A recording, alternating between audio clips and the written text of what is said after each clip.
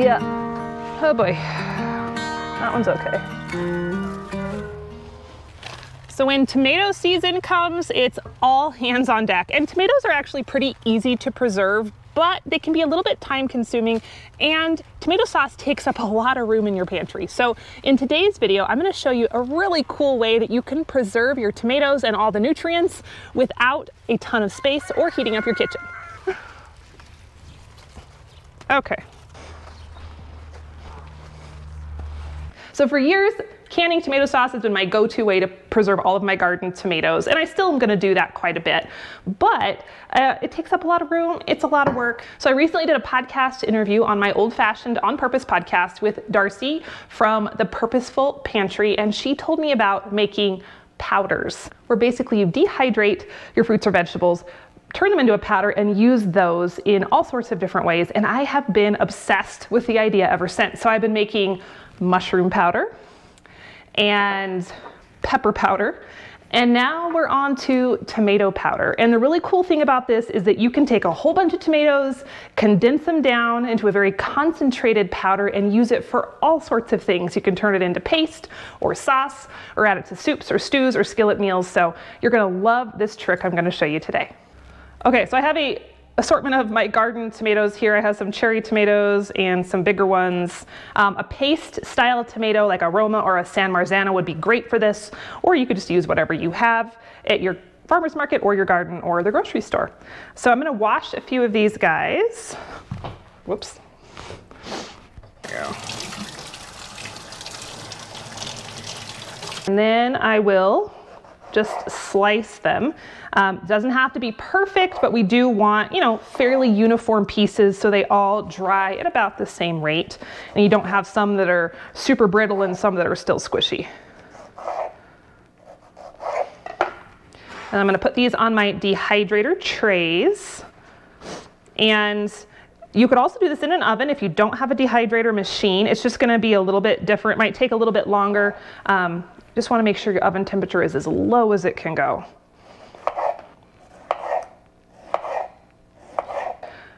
Another thing you can do is to take the skins of tomatoes and dehydrate those into powder. So if you peel your tomatoes by blanching or hot water or whatever before you can them, you don't have to throw the skins away. You can turn it into another useful item.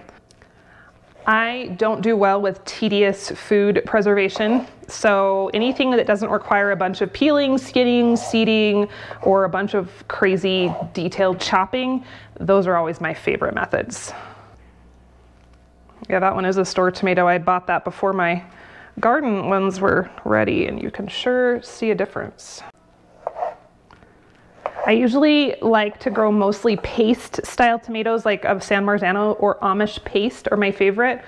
Just because I do so much sauce making, it just is more efficient than getting the big slicers. But really you can make sauce or powder or paste out of almost any tomato variety, even random cherry tomatoes or any sort of heirloom. It doesn't have to be super specific. Okay, now it's time to go to the dehydrator. Put those in.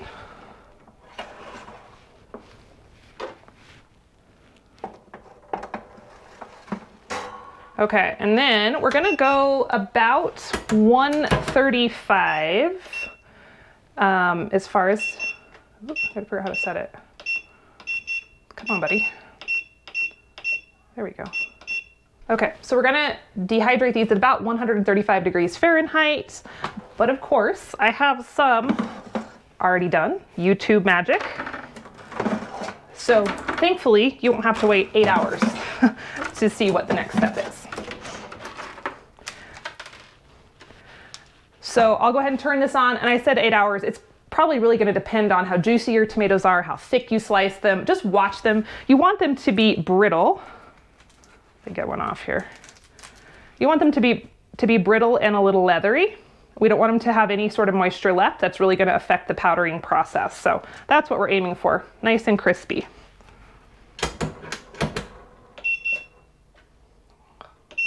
Still figuring out how to use this thing. Okay, stop. Okay, here we go. Oh, you may notice this is a different dehydrator than the Excalibur I usually use. I still have my Excalibur. It's a great machine, but I've been playing with this Sedona model from TriBest, and I really like it because it's less plasticky. I have the stainless steel trays, and it does a really good job. So at this point, if you wanted, you could just honestly leave the tomatoes like this. I do this sometimes. The kids actually really like these as snacks, and you can kind of use them as sun-dried tomatoes in different recipes, but today is obviously all about the powders, so let's get that going. So to get this into powder form, you're going to need a blender of some sort.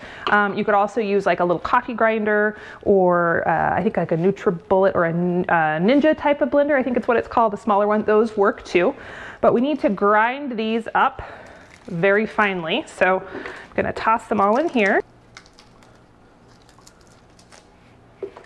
Okay, so I got all those off finally, and I have a few others that I dehydrated the other day and I've been saving them up. So I think I'm gonna do this in 2 different batches, so I have enough room for all the tomatoes to do their thing.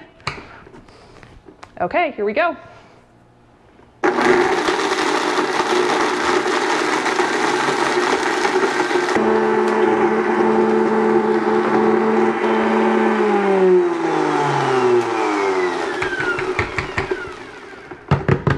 Okay.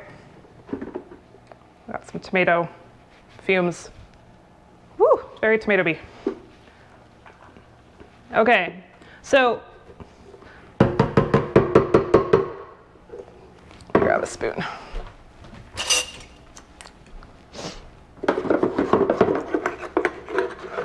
All right, there it is. So you can see there's a few granules that are a little bit bigger. So you can either sift those out and blend them again, or just kind of leave it in there and call it good. I'm just gonna leave it in there, save a step.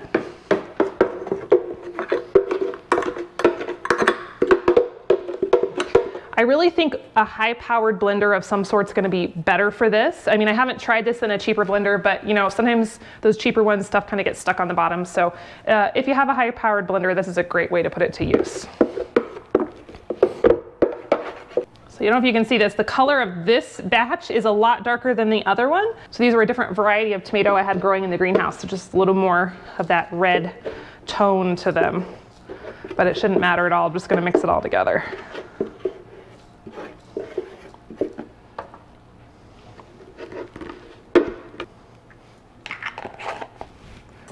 So this is several dehydrator loads worth of tomatoes into one little tiny pint jar. That's pretty cool. So there's a whole lot of ways you can use your new tomato powder, but the thing I am most excited to do with it is to make tomato paste, because I never seem to have those little cans when I need them, and even when I do, I use a few tablespoons of the can and then it ends up getting moldy. And so this is going to be a really good way to have tomato paste on demand, and here's how you're going to do that. So just take your powder and you're going to reconstitute it with water. So 2 parts powder to 1 part water. So in this little bowl I have 2 tablespoons of water, and I'm going to add 4 tablespoons of my tomato powder. Try to do it without spilling.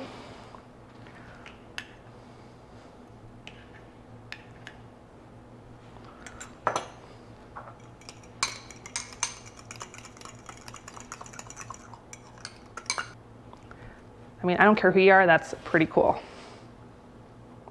You could also do the same thing to make tomato sauce. You would just want your ratios to be 1 part tomato powder to 6 parts of water for a slightly more runny consistency. You could use this for pizza sauce or for marinara, or really whatever you can imagine. So have fun with this technique. I am pretty geeked out over it. We've really been enjoying the mushroom powder on popcorn, and I added this pepper powder to a Sloppy Joe mix the other day. It was super good, really flavorful. So the sky is the limit.